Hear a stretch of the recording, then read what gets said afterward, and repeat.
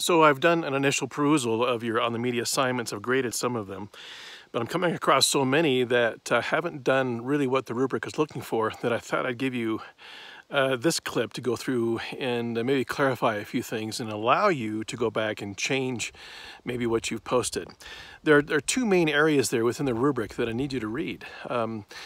One is that you're giving us a contextual analysis, you're giving me a contextual analysis of the on the media story. And the reason why that's important is because context is where we find meaning, right? So what I'm looking for from you is something having to do with the psychological, social, cultural, or temporal context. The physical context doesn't have a whole lot to do here, okay? I guess it does depending on the story, like if we're talking about immigrants down in Texas. I'm getting eaten alive out here that way, and I have bug spray on too.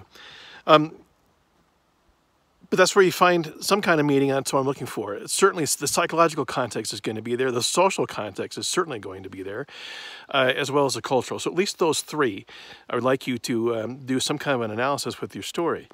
And the second part, I'm looking for you to, you're going to take a stand one way or the other, and then I want you to back that stand up with an additional source outside of the on the media story, okay?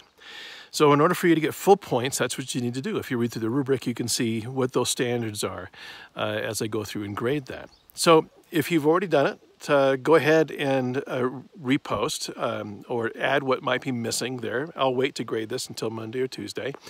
If I've already graded you and you're short, you're welcome to go back and repost and resubmit the assignment, okay? It's important to me that you understand context, and it's also important that you get away from just one media source and go to find something credible, okay, a good media source to back up the claims that you might be making, all right? So go ahead and repost.